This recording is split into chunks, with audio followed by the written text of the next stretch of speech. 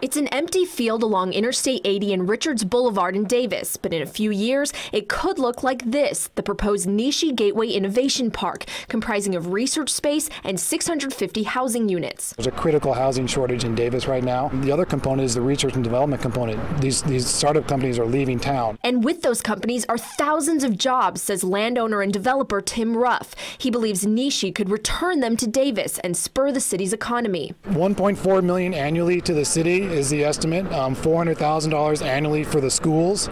It'll bring $385 million in annual economic activity. It's a lot of voodoo economics. Longtime resident and attorney Michael Harrington says he's leading the charge against Measure A. Why are we doing this? Because these two extremely well-connected political local families want the money. One of the big concerns from the opposition is adding more traffic to an already congested area. If you live or work in Davis, you know making your way off the freeway and onto Richards Boulevard, you can hit quite a bit of backup going into downtown. Traffic, unaffordable housing.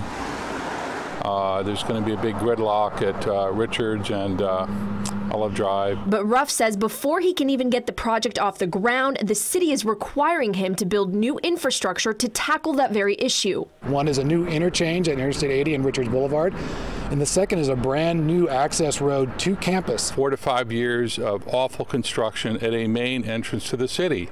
Why are we doing that? For what, 640, 650 units? Voters have just over a month to decide. In Davis, Natalie Brunel, KCRA 3 News.